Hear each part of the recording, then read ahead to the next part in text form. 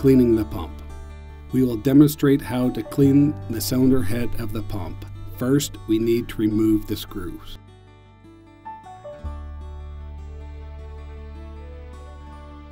After removing all the screws, we need to remove the cover of the cylinder head.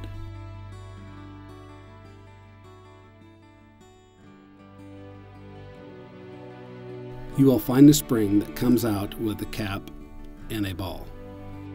To remove the ball, we must turn the pump on its side so the ball can come out.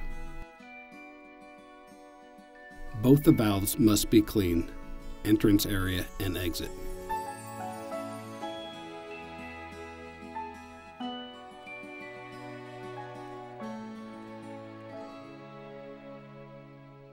Pull the valve together with the diaphragm. Pull the valve together with the diaphragm. Clean both balls.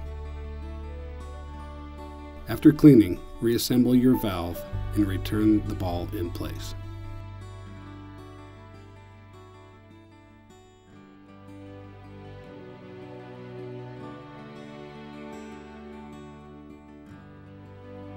Put the spring back and the pin on the cover.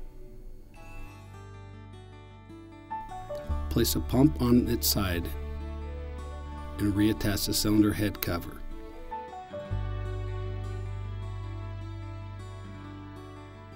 Then tighten the screws back in place, very carefully not to damage it.